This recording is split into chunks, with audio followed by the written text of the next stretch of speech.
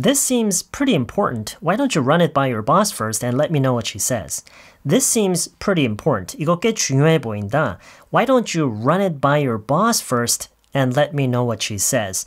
Run something by someone. 오늘 여러분이 꼭 배웠으면 하는 표현이에요. Run something by someone이라고 하면은 어떤 것에 대해서 그게 어떤 아이디어일 수도 있고 어떤 계획일 수도 있고 단순히 뭔가 찾은 어떤 문제점일 수도 있고 그 어떤 것도 될 수가 있어요. 그 어떤 것에 대해서 누군가에게 보여준다거나 얘기를 해줌으로써 그 사람의 의견을 받는 거. 그거를 run something by someone이라고 해요. Run something by someone. 그래서 지금 이렇게 얘기를 하는 거예요. Why don't you run it by your boss first and let me know what she says. 너네 상사한테 먼저 그거에 대해서 그걸 보여주고 그게 뭐냐에 따라서 해석을 뭐 보여주다, 알려주다, 얘기하다 뭐 여러 가지가 있을 수가 있는데 이 영어에서 이 표현과 run something by someone이라는 이 구동사랑 100% 일치하는 우리말은 딱히 없는 것 같아요. 왜냐면 이건 단순히 tell your boss first, let her know first 이거랑은 분명히 다른 점이 있어요. 분명히 차이점이 있어요. 그거를 보여주고 얘기해주고 그것에 대한 어떤 피드백을 받는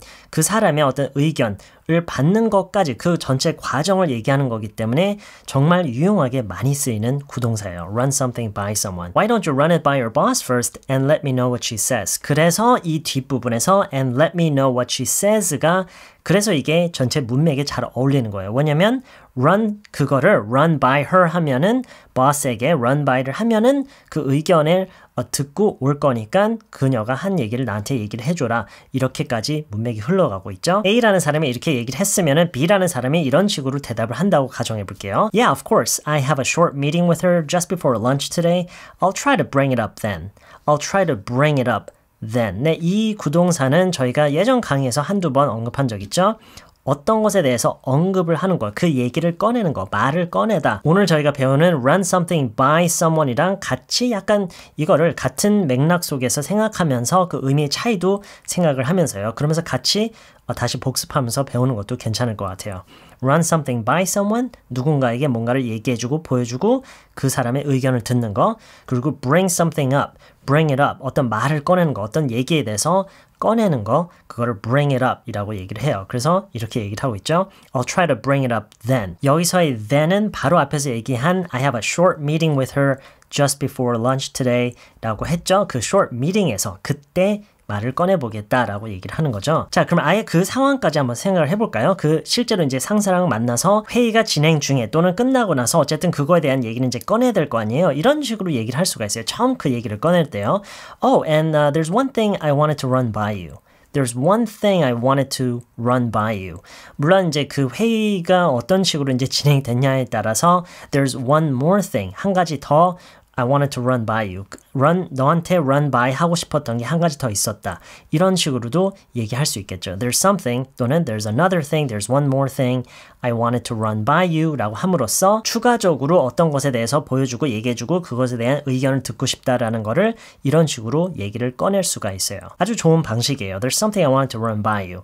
Oh, there's one more thing I wanted to run by you. 이런 식으로요. 자, 그럼 처음부터 끝까지 제가 다시 한 번만 읽어볼게요. This seems pretty important. Why don't you run it by your boss first and let me know what she says? Yeah, of course. I have a short meeting with her just before lunch today. I'll try to bring it up then. 그러고 나서 이제 상사랑 만났을 때 Oh, there's one more thing I want to run by you. Oh, there's one thing I wanted to run by you. 이런 식으로 얘기를 할 수가 있어요. 자, 이제 마치기 전에요. 제가 두 가지 표현만 더 언급을 하고 넘어갈게요. Bring something to someone's attention 이라는 아주 formal한 표현이 있어요. It's a very, very formal expression. Bring 무엇 to 누구의 attention 이라는 건데요. 아마 들어보신 분들도 많을 거예요.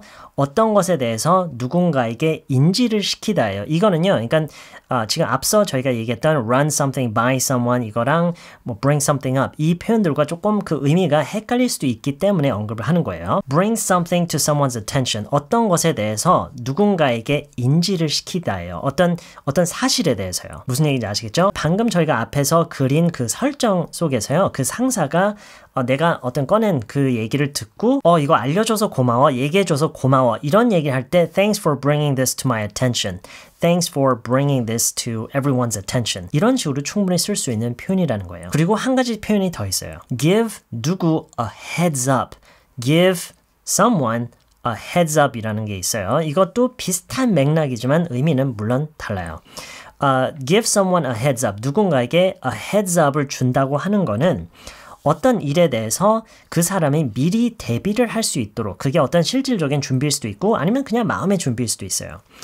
거기에 잘 대처를 할 수 있도록 미리 어떤 것에 대해서 알려주는 거예요. 어떤 정보를 주는 거예요. Give someone a heads up. Hey, thanks for the heads up. 이렇게도 쓰고요. Thanks for the heads up 이라고 하면은 이것도 저희가 예전 강의에서 언급한 적이 한두 번 있을 건데 Hey, thanks for the heads up 이라고 하면은 야, 미리 얘기해줘서 고마워. 약간 이런 의미로 쓸 수 있다라는 거예요. 물론 그 상황에 따라서 조금씩 다르겠지만 이 표현은 그런 의미로 쓰는 표현이에요. 무슨 얘기인지 아시겠죠? 네, 이번 영상은 여기까지고요. 저는 다음 영상에서 또 다른 내용으로 다시 찾아뵐게요.